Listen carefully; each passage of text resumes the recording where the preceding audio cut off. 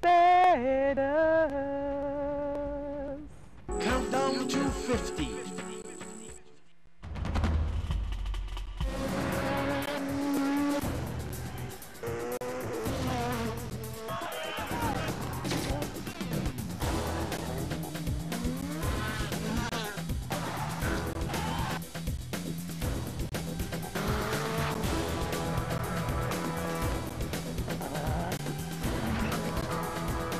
Race 1 is integral to the future of motorsport in Barbados, in the Caribbean, and also to Bushy Park, and we really appreciate what you guys do.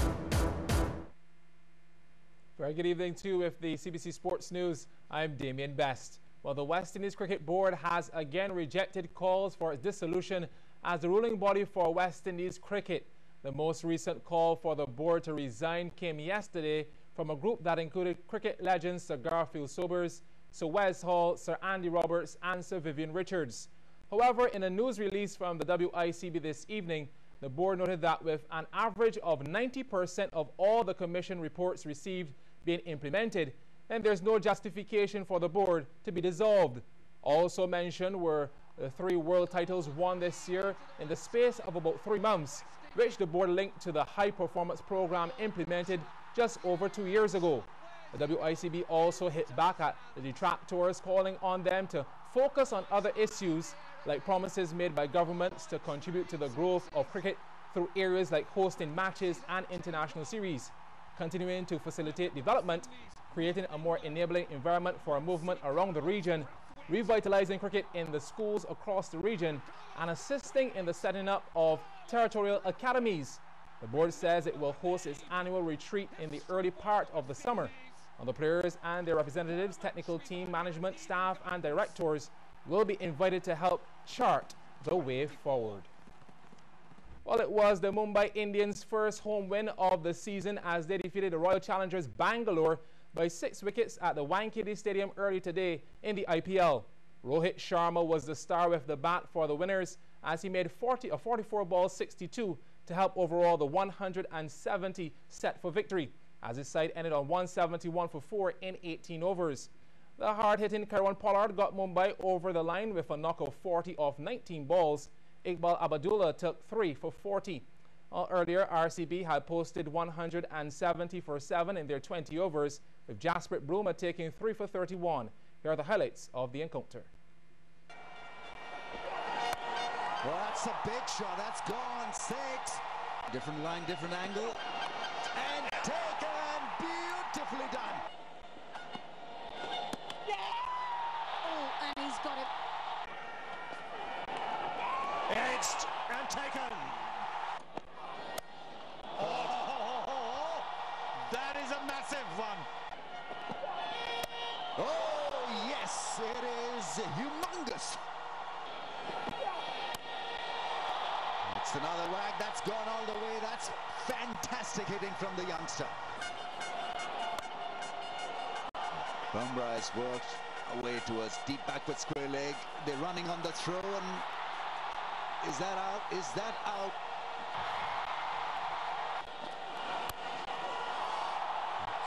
Is that out? No, it's a 6. Patel is on strike, whacks it down the ground and is taken it long off. It's played away nicely right out of the meat of the bat. Only a single of the last ball. Now they've come back very strongly at the end of it. 170 for the loss of 7. That's up in the air. And taken. Well, that's a great shot. And that's the first 6 of the night. Well, there you go. Innovation. Thank you very much. Well, he just dances down the wicket and thumps the ball to the boundary.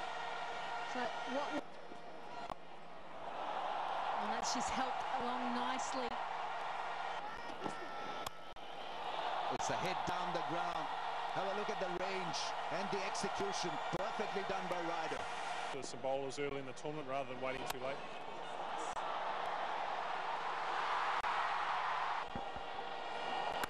And that's a biggie. That's up in the air. And this should be taken. So an important wicket here. Oh, beautiful shot. Great use of the feet. And again, this one even bigger. Right on the third tier. That's out. Here. There he goes, it's a smash, it's a forehand smash. Worked against Pollard. He goes big again, big levers and big six. It's an edge that'll do very nicely for Mumbai Indians. And they win this in the end quite easily by 6 wickets. Well, Barbados Hilton Resort Warriors stayed in the hunt for a playoff spot last night when they defeated Burger King Clapham Bulls in the Co-Operators General Insurance BABA Premier League at the Wildy Gym. Meanwhile, in the night's other game, leaders Orange 3 Pinelands kept VYB Patriots winless with a 90-63 result. CBC Shane Jones reports. Bulls in black against Warriors. Hally Franklin spins his way through traffic and gets the bucket. A little shake and bake from Keelan Phillips out to Raheem Gibbons. Nails the long two. Nicholas King for Warriors now. All the way and floats it in. Catch, shoot, bang. But check out Bulls on the break. They led 28-25 at the half. Warriors starting strong in the second half. Corey McDonald from beyond the arc. Game high 19. Tit for tat. Phillips buries the 3-ball. He had 13. Warriors from the corner now finding their groove. Yep, really pulling away. Sweet spot for McDonald. 3 more. Good from downtown. And they went on to win 68-60. Game 2 now, Pinelands in orange against the lowly Patriots. Jeremy Gill steps inside and gets it to drop. Sean Einfeld from a tight angle and he bangs it in. Ramon Simmons with a jumper from downtown. That's nice. Stefan Brathwaite for Pats. Strong in the paint, 2 of his 8. Pinelands kept on the pressure though. That's Dwayne Pollard. Junior Moore this time on the left. He scored 13 points on the night. Getting too easy for Pinelands. Captain Jeremy Gill with 17. And they rolled over the Pats 90-63. Shane Jones, CBC Sports. Well, thanks, Shane. Now to tonight's Olympic moment. It's another lesson in what the Olympic spirit is all about.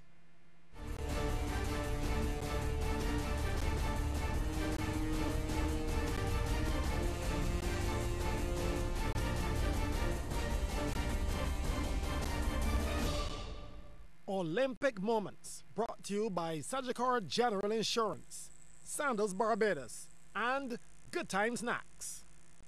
Los Angeles, 1984. Gabriela Anderson-Schiess of Switzerland participated in the first women's Olympic marathon. John Benoit had won the race in 2 hours, 24 minutes and 52 seconds. But 20 minutes after that, then the 39-year-old Anderson-Schiess entered the stadium. The crowd gasped in horror as she staggered onto the track, her torso twisted, her left arm limp, her right leg mostly seized up from severe heat exhaustion. She waved away medical personnel who rushed to help her, knowing that if they touched her, she would be disqualified. The LA Coliseum crowd applauded and cheered as she limped around the track in the final 400 meters, occasionally stopping and holding her head. While the effects of heat exhaustion were plainly evident, trackside medics saw that she was perspiring, which meant that her body still had some disposable fluids. Therefore, they let her continue, marching to the finish line. Still waving away offers of assistance, Anderson-Schiess wavered from one lane to the next, veering close to the orange cones which marked the outer side of the track. Then, almost hunched over, veering back again to the inner side.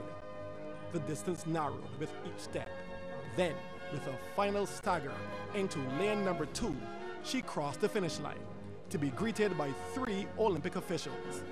Now, in placing 37th, Gabby Anderson-Sheesh didn't win a medal, but she had conquered the first ever women's Olympic marathon. Plus, she had marked this particular event for history with her brave efforts to not just start, but also to finish the race, all in the name of the Olympic spirit.